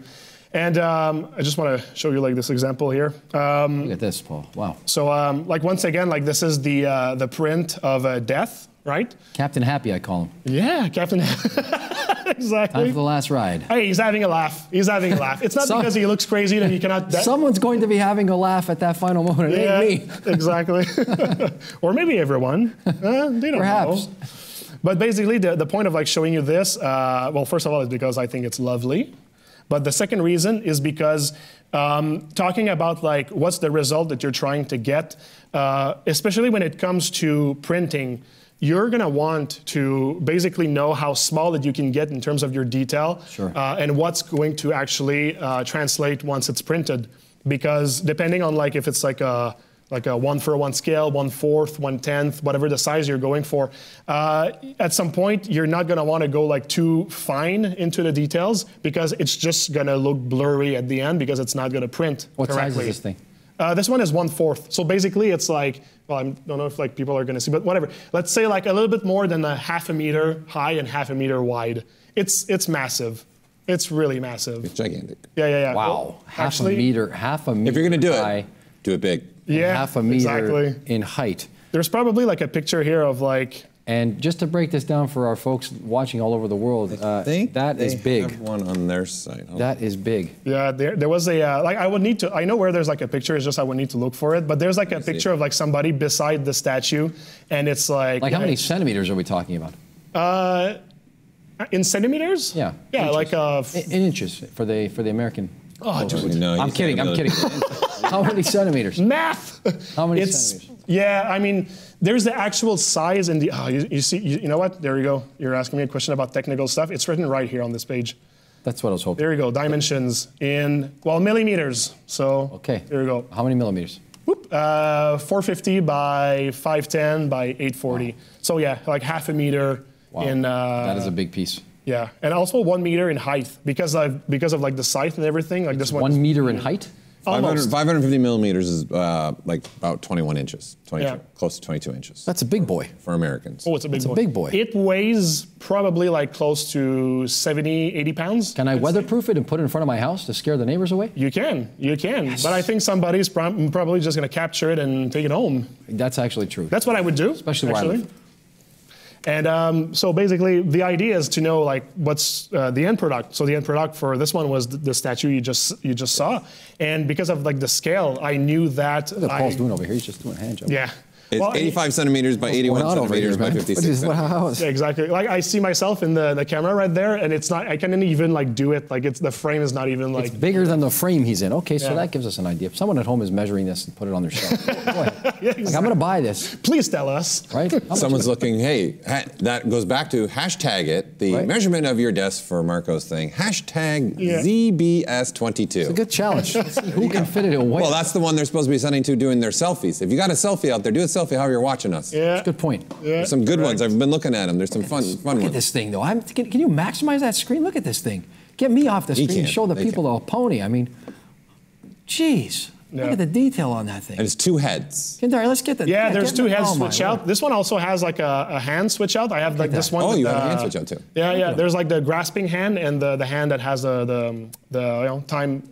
Oh, man, I'll tell you what I do. Yeah. Did you make any compartment for the switching out, or they just, there's no compartment for them? Compartment? Yeah, I always wonder this with the hand switch outs and stuff and the head switch stuff for collectibles. Why we don't put something in the base that you can store when you're not using the one True, hand? eh? Underneath. So it's not just laying on your shelf, right? You pull out a little thing, it's stored there, it's nice. You need to go stored patent there. this. Right Well, there. saying, you're making them.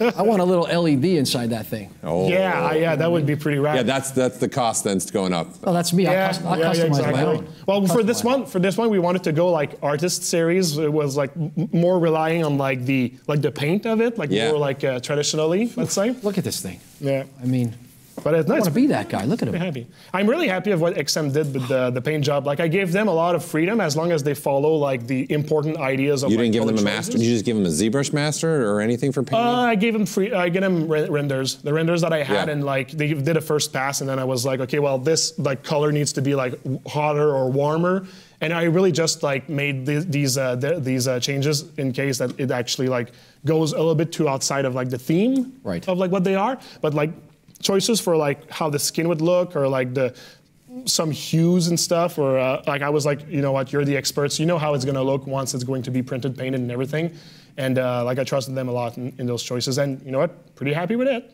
That's a great, look at that piece. Yeah. A great horse.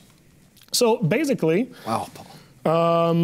To get back on track, the idea is like if you look at details like this one here, or like this little dot, or at least you know this little dot and this line right here, it's pretty much like the smallest that I would actually go for in terms of deciding the scale of a detail. No, not you. He really wants to be in the shot. This one.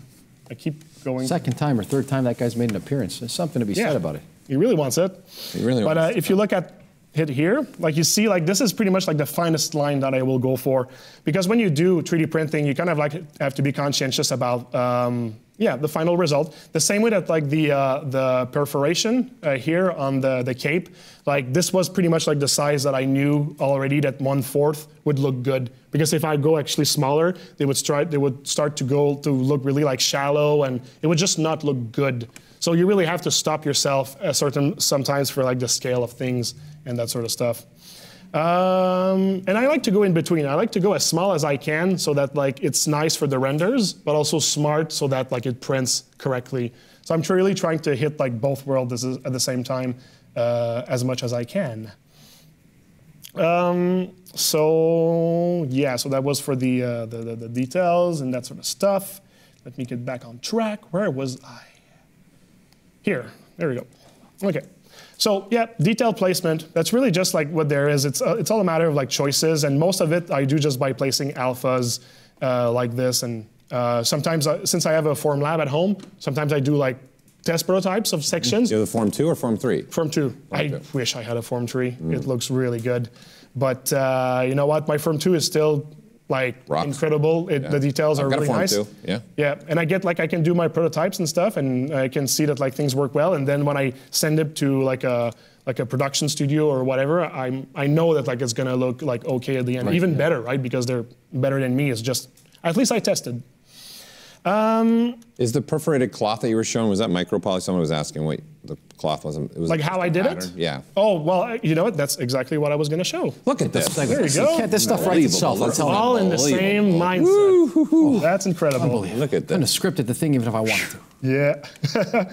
So basically, the way that I go at it is I'll just like use UVs for a lot of like this stuff. The moment that like a pattern really gets like over the entire character, I'll rely on UVs to do this. So I'll start by working on a clone, of course. Even ZBrush tells you to work on a clone, so you listen. Yep. I'm gonna bake everything, make sure it doesn't have any subdivision levels. So once that you have this here, okay, so we see the topology. All right, so basically I'll simply use the poly groups that I have, and I'll just make sure that my front section plus the thickness of it is on one polygroup and that the back is on another polygroup. Once that I have this, I'll simply tell him split by polygroup, make it symmetrical, and unwrap. And it's gonna go pretty fast. And if I put like a texture on it, you'll see that, there we go. So I have like this texture, it's already placed symmetrically, if that's a word. And if I do flatten, you can see it's already symmetrical, so you're all good. I think Danny Bell yesterday like showed a bit of like the UVs, and you see like you drawing the arrows. Pretty much like orient them right away so that it really goes in the direction of your patterns and everything. And I find that like if you just like cut things on their seams, or for metal plates, you cut them on their like what's the front, what's the back, you'll always have like the chance to put things in the direction that you want for it to look like. I love that our presenters are watching the presentations and watching the presenters and coming back and talking about each other before and after. Well, I was just trying to make sure like I don't repeat stuff too much as well. I'm like, when he showed that, I was like, you know what? I'm just gonna say a quick word. I think this one is a great one to compound. Go ahead. Yeah, for sure. So once I have this, you just copy UVs, you put it in your object here. So paste UVs. And so now you can actually like have the same texture here just to confirm. You see, you're good, you're good.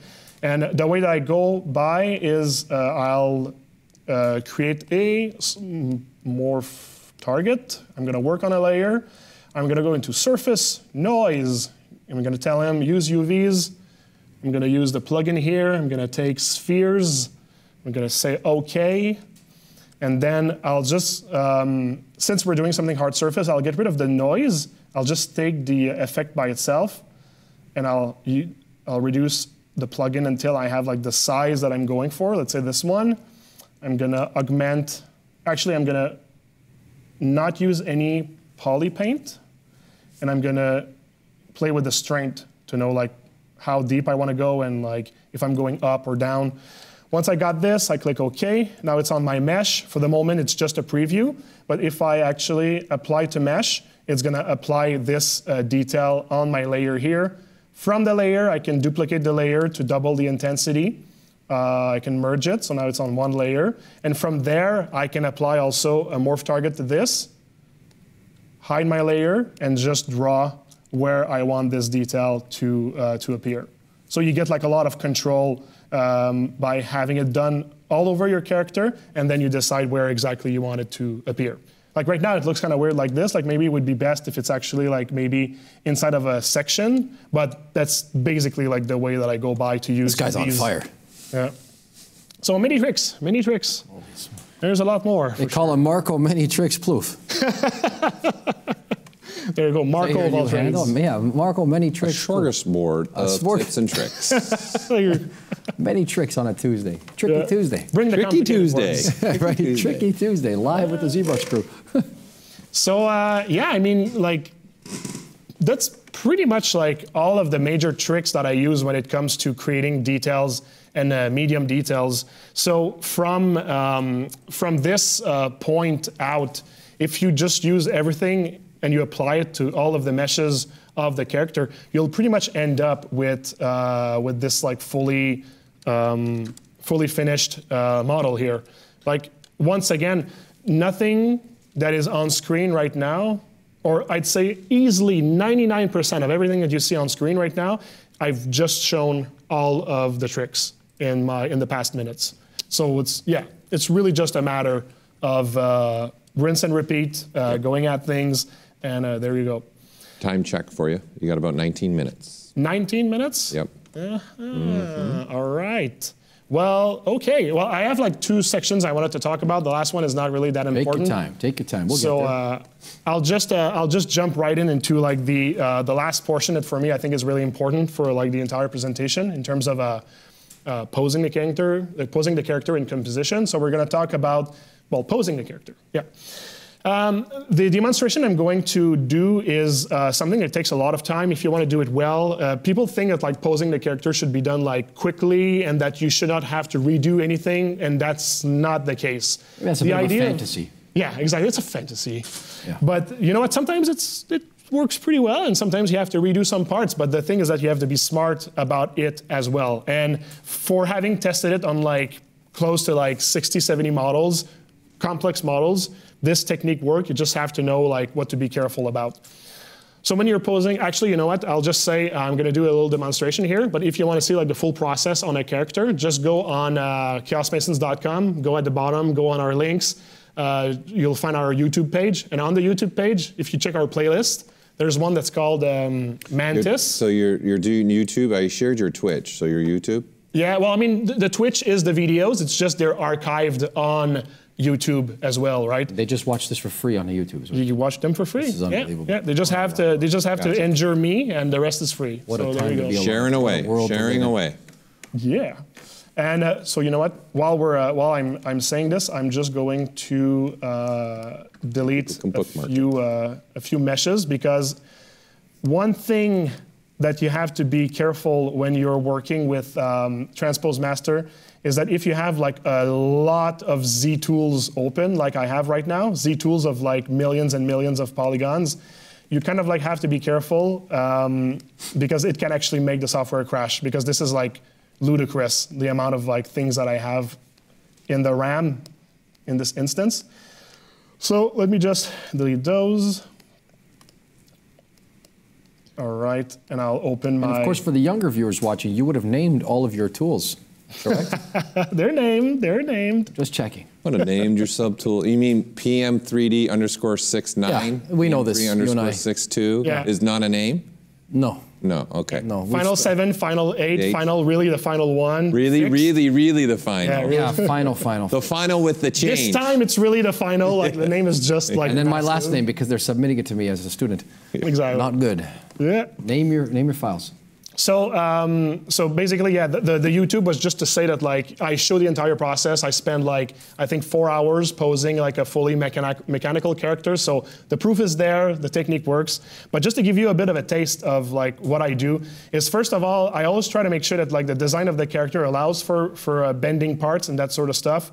So for these characters, I really try to make sure that like everything around like the waist here or like the elbow, it's like a material that can be flexed.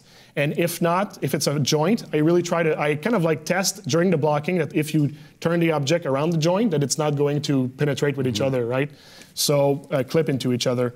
So this, I did that.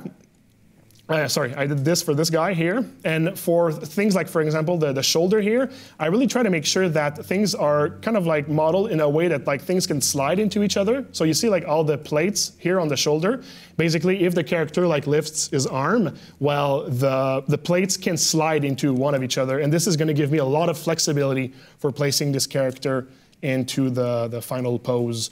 So I try to make like smart choices like this. But at the end, like my technique still works for like a lot of different design decisions, let's say. I'm going to show you. So, okay, well, one thing that I can say as well is that I try to separate my model into sections. So, for example, like the arms, I'm going to section them like this. The legs are going to be sectioned.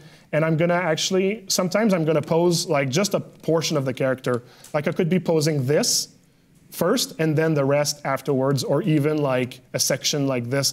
And the reason why I don't pose everything at the same time is just to give me a break. I'll place like a portion of it, and then I'll commit my Transpose Master, and I'll save my project, and then I'll go back to the Transpose Master. Because the thing is that at the end of the day, I have the final posed model already done. Like I'm posing the character over this model here. So it's like, I figured that out. What we were seeing at the beginning of the presentation is like, there's no unknown, or almost no unknown for me. So I just need to pose my character. You know your end results. You know exactly your end finish line. So if I pose my character on top of this guy here, there's nothing that's gonna really like go wrong, or at least nothing that cannot be like easily fixed afterwards. So the way that I'm going to go to do this is I'm going to figure out a section I want to pose. Let's say this one here. I'm going to go into my Z plugin, Transpose Master, here. Oops. And I'm simply going to click on Transpose Master. It's going to make all the calculation necessary to pose the character. And then I'll start by putting into polygroups elements that I know that I might actually pose one at the same time or in two parts, let's say. The entire underbody of the character will be one section, and the plates will be its own section on top of be able to separate them, what is like the belt section and the thigh section. So I'll work with these three things here. Since we're posing the character in, since we're posing the character in a non-symmetrical position, I'll actually have different polygroups for everything that's like symmetry and whatnot. And the legs here, the underbody, I'm going to start by just like really quickly masking a portion of it just to be able to select it rapidly. I'll try to have it like follow kind of like the flexion areas of the body. Then I'll do the same for like the upper part here, like this. So those are my sections, and this one I'm also going to make non-symmetrical. All right, and I will add my final pose in this file here. Warning, before committing the transpose master, you have to delete this extra subtool that I added, or else it's going to confuse the software. So just a reminder to delete this one here. But basically, we have our final model. I just need to pose my polished model on top of this here. It's also important to note that you've posed it in a way that is not overtly extreme away from the standard pose that you had at the beginning. Yeah. It's not going to be going from like an A pose to something that is drastically different. But it could, though. It's just that you would need to plan ahead, and like the pose, you would just need to make sure that like if the character is really going to do like an exaggerated like elevation like this, well, his giant shoulder maybe is not a good thing, right? That's exactly what I was hoping you were going to say. And also, I mean, like in real life, it's like you have this much armor, you don't have flexibility, so don't choose like a position that doesn't work. Right. Anyways, you've broken the context of that design. Absolutely. So what I'll do is I'll start by placing the pivot. This is pretty much how I start like every posing of my characters. I'll just figure out like that just try to make sure that like the angle is like somewhat what I'm going for. This one actually is going to need to be rotated a bit like this. All right. And when it's time to place the limbs, I'm going to actually add a layer just to make sure I can go back. And I can simply mask, blur. And a little warning over here. It's always best to make sure that the topology of what's going to bend is not drastically different one from the other. Because when you're blurring your mask, the spread of the blur is going to act differently if your mesh is dense or not dense. So like the blurriness, and I made it on purpose to actually make a little mistake here. But if you look at the tube here, it's very high, and the thigh is much bigger than that. So because I blurred, once you're going to place, like you're going to move the character like this, the bending of the cloth, well, it doesn't really show. But the bending of the cloth will act differently on the high density mesh and the low density mesh. So this is something you just have to be a little bit careful about. And maybe you'll want to remove some subdivision levels of your mesh just so that it kind of like, it's more like averaged with the rest. Yeah, in essence, make every first level be relatively the same type of polygon size. Exactly that. So you're getting consistency with your bend and your masks. And on all of them as low as possible without degrading the design. Yeah, keep that silhouette. Man, the three of us, we should have a show. Wait a minute. Wait a minute. We'll talk about during the pause, I think. Yeah. Chug-a-lug me. So the No, I distracted him again. So at this point, what I'll do is I'll take some of my meshes that were maybe like bent or that doesn't make any sense if like that they're curved, and I'm going to use the occasion to kind of like just straighten things out a little bit. And this is something you can do also like at the end, but it's also something you can just do once that you know that like you've placed your thing correctly. You just like try to get rid of like any impressions of stretching just by replacing things correctly like this. And this is also why I made some like more like some smart choice into like what's hard surface and what's flexible, because areas like this, since it's going to bend a lot, you just really want to make sure that it's like an object that if you bend it, it's not going to like remove the the nature of like what it is. So I'll do this. For example, I'll mask the armor here, and I'll start like, oops, putting things back into like place. And the reason why I do this with Transpose Master is really just because like I get to move everything at the same time. I'll still do a pass where like each of my subtools, I'll just scrutinize them and see if I've added any like bend. But this is basically like how I go at placing them all together like this. And also sometimes I'll just hide them, and I'll mask portions of them just to maybe like add some mass that I might have lost during the move. And once I replace the mesh, if I see that my mesh are interpenetrating like this here, well, this is why I said earlier that like this entire like layering of object is really helping, because when you layer stuff, you get to place them back afterwards. You just have to find like something that looks just like would make sense. That makes sense, yeah, exactly. And also, by the way, don't shy away from using the move brush to move your things, because the things like move brush, the problem that sometimes like it can have is that if you use it like on, on like a hard surface object, sometimes it can bend some areas that you don't want it to bend. But the idea is that pretty much everything can be bent without looking bent, except for stuff like primitive shapes. So stuff like the circle here, the moment that you bend it, now it looks absolutely off. But like plates that don't really have like very primitive shapes in it, you can move it and it's not gonna look like that bent. So the idea that like you cannot reshape a hard surface object is not true. You really can. It's just some stuff is more sensible to the eye, and some is not really sensible. So you see this plate, which was hard surface, well, I pretty much like bend it to kind of like fill the holes and do all that stuff. And this is how I'm actually gonna go by to place the entire character. And the one final thing, how much minute do I have? I would say probably 7 minutes. 7 minutes. I was going to say that. 7 minutes. All right. As if I was timing you.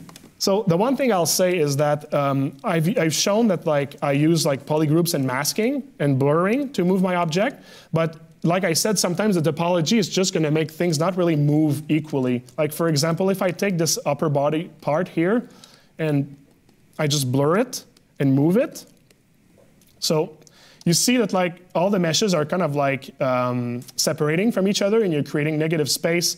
And I think a lot of things are not really like bending accordingly. So what I do to average this mask, but to the same kind of like spread along all of the different meshes with their different density, is I place my mask by hand, just using the mask with the dot stroke like this. So really just by hand. And the reason why I do it by hand like this, it's because the radius of your brush will apply the same strength of mask everywhere on every vertices at the same intensity. It doesn't have to do with like the density of the mesh. It really like just makes it much more equal. So you kind of like have by hand to make that kind of like fade or that gradient. But once you do, and you don't need to be like extremely like precious about like the spreading. After that, you see the way that it's gonna bend, it's not gonna do like all the separations and everything, because the vertices were pretty much allowed the same kind of like movement and range. So you do this, you place it into position, and now you can actually keep your mask and already start to kind of like move the mesh around to give it more of like a flow that's gonna look maybe less like bent. Sorry, I keep pressing on the right. That's great. Just keep doing what you're doing. Looking good.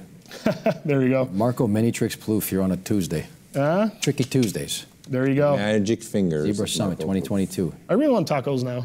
Well, there you Actually, you know what? I'm going for Mexican after. Hey, thanks a lot, pal. There you go. Look at that. Yeah. Perfect. We're here all week. Perfect. Think of us while you're eating that taco. We're down to, we got about 90, what is it, 180 seconds are left here, 2.5 minutes. Perfect. What did you say, 3 minutes? About 3 minutes left. Okay, well, you know what? It's pretty much done. The idea is that, like, because of like that mask, I was able to move things in a way that like is not like really spreading everything around. Once I apply the transpose master to this, like I'll just do it. Don't forget to delete that mesh. Yeah. Don't forget. There we go, like this. Delete. And here, brother. Boom. Transpose. So this is like the step where, like, if I had like a ton of Z-tool open, it might actually be problematic.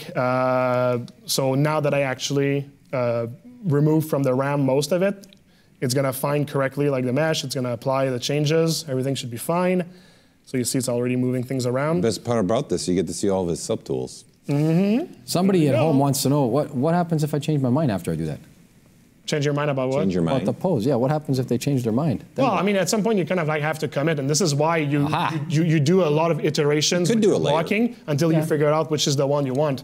But the idea is that if you actually pose it like this and you still have changes to do, you can always go back and transpose master afterwards and replace it and do changes and whatever. So you can go in transpose master as much time as you want over this process until you figure out that the final posing of your character actually looks good. Yes. So there we go. But at some point you must commit. Don't be yeah, exactly. Plus, I mean, at this point here, like there's still like some stretches in some areas. Like I'll still go over like areas that were maybe a bit problematic and like move things around just to remove a bit of the impression of the stretching. But the idea is that those are the most problematic sections that I just showed you. The rest is much more of a breeze, and you don't get much like distortion and that sort of stuff. So it ends up being like a really cool, like a really viable way for posing characters that are pretty complex, and like any kind of character. Like, I mean, if you're posing a character that's organic with like anatomy and everything, you're still gonna have to like rework like how the anatomy is after like the flexion. So the same idea that stuff have to be like fixed after this step is applicable to organic or to hard surface. Okay, so let's finish with your model in its entirety on the screen, perhaps. Show the whole well, actually, you know what? I'm kind of like, I'm loading this model here. Okay. And this is one of my faves. Yeah, the idea is just to show you that like at the same time, characters, depending on like their style or anything, every trick that I showed here can be applicable. Applied, yeah, all the things. Can be applied to any style or anything like that, or at least the range of possibility is pretty vast. So for something that like looks compact like this, I'll use the same method to get the same results and everything. So the sky is the limit. Wow. It's an angel, right? It's the sky is the limit, and it's come to that time when we reach for the sky and stretch a bit and say thank you so much. Marco, many tricks, Plouffe here. Merci beaucoup, monsieur. Ça fait plaisir. Superbe. For our French correspondents and people at home, he's got a big smile on his face. We appreciate it. I'm Louis Tucci here live for the ZBrush Summit 2022 with Paul Gabriel. We're going to send you off and we're going to do some giveaways. So thank you again to Marco Plouffe, and I'm sure their fans along all over the world are saying yes, yes, yes, more. But we'll be back after this with some giveaways, all right? Thanks so much. Awesome. Thanks, Mark.